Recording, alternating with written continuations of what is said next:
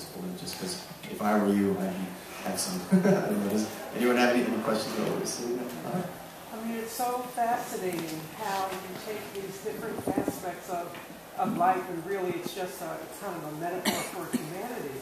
And it certainly could go on forever. And at what point do you hit the stop button? We're done cheating. Well, it's crazy because that's literally what I was going to ask too. Yeah, when is it over? Like you can continue evolving and adding to it. Yeah. Can I say? I mean, first of all, that's a really great question because it is absolutely true that we could just go on and on. I mean, originally we were going to be going on to Japan and Taiwan, but there has to be a certain point where you stop and you ask yourself the question, like, what is the domestic form of creativity? Like, what is creativity that's not just on the road? No house, no. Really, I mean, like, there's an essay that I wrote called 53 Beds that's up on our blog. That's basically about, like, those are the 53 beds that we stayed in while we were making this project. And we had to press stop at a certain point. We had to say, this is where it ends. And periphery as a geographical experiment of, like, two stories on opposite sides of the world, that seemed like the most appropriate. It seemed like the most difficult task to give ourselves, and the proper task to give ourselves to end this project the way that we wanted to. We still have interactive work to develop. We will be taking migrants and periphery and putting them online very soon in a new way. But there had to be a point, because otherwise it's like, it's a beautiful line with red string everywhere, like tied up. Great question. I'm curious if in the online presence there will be more historical background information. I'm specifically very interested in the Indonesian segments. And as we see it here, as loops, I have no sense of where the synagogue came from, where these neo-Nazis came from. Also, because I have zero understanding of the geography of Indonesia, beyond the sort of vague whatever. I have no sense of how close to one another they are geographically. Is there any contact between these people? I mean, there is no contact between the people. But what's very funny is that when we told the Jewish guy that we were filming Nazis, he's like, what did they do? And we're like, oh, they do reenactments in Nazi uniforms. And he learned how to speak English primarily through, like, New York Jewish people, because he learned from, like, Chabad house people. And he goes, do they need the Judah chase? We were scared to tell him. He thought it was really funny. But, yeah, I mean, as far as the layering of information goes, I mean, one of the things that we've been very conscious of, also because it had to be out there for, like, we received, public funding, arts funding, and we have to justify our existence. Like, if you get that luxury, you owe it to your funders, some of them are sitting in the front row, to show them every step of the process and be like, this is what we're using it for. Because if this is for the public good, like, this is for the public good. So we have a whole blog that's really, really deep, that covers everything we've ever done, that has historical information in it. And when it comes to the interactive version, there are multiple links to the blog, and then there are multiple essays that will give you historical context. Yeah, and then you can also get started in the work.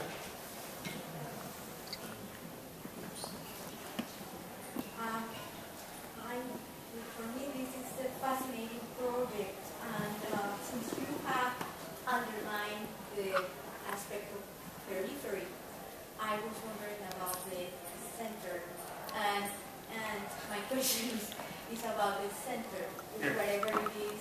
I thought about Amsterdam, also a cosmopolitan city, where all these diasporas in a way might converge at some point. Did you include that aspect of the center, or are you planning to do that? The first interactive piece that we showed, called Cradle, is shot in Amsterdam. So that's the airport in Amsterdam, and it's showing you a very unique morgue. It's the only one in the world where the morgue is actually in the airport and shipping 2,000 bodies a year because so many people living in the Netherlands were born elsewhere. And I think this is actually an industry that's going to keep growing because we are more and more a globalized society, and there will be a need for people for a very streamlined and personalized way of shipping bodies. It's, you know, it sounds very crude, but we stumbled upon that story and we thought this is a beautiful way of showing that Holland has this multicultural society and, you know, the logistics of that through this Morg story. So. I was thinking, that's great, I love it, but I was thinking about focusing on the living people. Please don't give us another assignment. I don't know if we can take it. Back to work.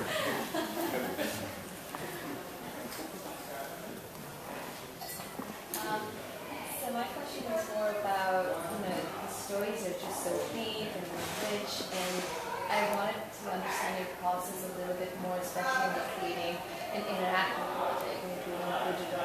So sometimes have you felt that it distracts or it aids, you know, sometimes you're like, wait, now I'm going like crazy with like the, you know, the interface, but actually, like, does that, you know, I mean, have you had that happen a lot of times, or has it been smooth? Can you just talk a little bit about that?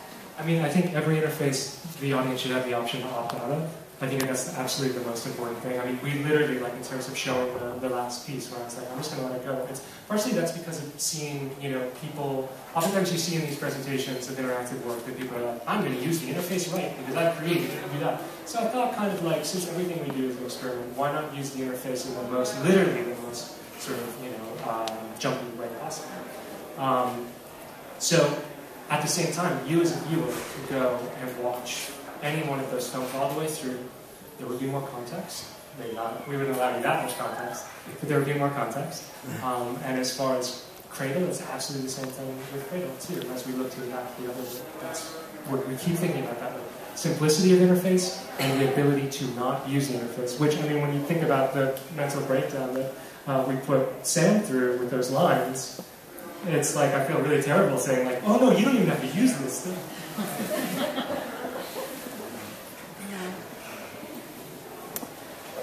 Stepping back for a moment, first of all, what a wonderfully imaginative project, but it's also very disruptive. When you think of how much people hold on to their identity, it's based in law a lot of the time, it's based in property, so you have the triumph of the will, you have these kinds of cinema that has also reinforced this sense of identity, purity. So you come in with this project which sort of softening in a way because it's not consciously, doesn't seem overtly political. It's just people talking about their lives. So at what point did you encounter anyone who got angry when you explained to them your project was really about not purity but commonality? Legacy was also shown on location where it was shot, so our first audience was the community that we filmed. Angry, the only time someone got angry was in South Africa, where we showed this work in a gallery where in this rapidly gentrifying neighborhood, and it was really interesting because part of that piece is we shot with Cape Malay community. They are descendants of slaves from Malaysia and Indonesia that the Dutch brought to southern Africa. And they originally live in that area, but now it's, you know, hip and galleries are there. And it was the first time they actually entered the art gallery in their own neighborhood. There was one man who was very angry because he thought he was going to see an exhibition or a film about Dutch colonial architecture in Cape Town. And he couldn't let go, and we tried to explain to him, no, this is not about that. This is about the Cape Malay and you know, Afrikaners and Oranje and all that, and he just wouldn't let go. He was so disappointed that we did not make a movie about architecture. I came here to see a bloody movie about bloody colonial architecture. Where is it? This is just people singing. Yeah, I don't care about that. But I honestly, wherever we have the chance to screen it, maybe Kel remembers. Maybe I blocked out like. I mean, there was, besides that, I mean, generally, we had one person die. We had one person that we felt die, and that was hard afterwards, because, you know, the family had sort of questions about, like, what are you going to do with this footage, you know, and we were like, well, since it's playing good for tomorrow, we're going to keep it in the film. And you know, I don't really know why they wanted the footage taken out, but I think, you know, it was one of those situations where it's not. I'm not going to get too into it, but it's not anybody that you would think that it was. The person is not depicted badly at all. But it was without having seen the work, and that was a tough situation, you know. But it had nothing to do with colonialism. But this goes to your original intention about what you wanted to do, the personal story that you shared about your family background, and then you bring in technology. And this convergence of intention and technology, tell me where the excitement was for you in being able to storytell in this way. Well, I'm not very muscular, and, you know, it's just the two of us. And we carry all our equipment ourselves, we film, you know, it's just the two of us doing everything. So I think technology, I mean, we wouldn't be able to do this 10 years ago, I think. It wouldn't have looked good. You know, we could have brought a little video camera, but, you know, in that sense, technology is a huge part of this project. You just don't need that many people to make this. Yeah. Any other questions? You know, 4 years, 53 days, a lot of time together. How did you negotiate the collaboration? Were there things, how did you make decisions? Flip coins, argue? I mean, it sounds like it's very distant the way you're describing it, but I would imagine that at times you really had to make some tough decisions. Are you implying that married couples argue? We have a rule. Our rule is, if we don't both agree on a story, it's just not going to happen. Yeah, it's tough sometimes. So who would disagree more? Who disagrees more? Yeah. There's always two sides of an argument. Sometimes three. More questions? Well, I guess we're sort of nearing the end. Or did you want to show more?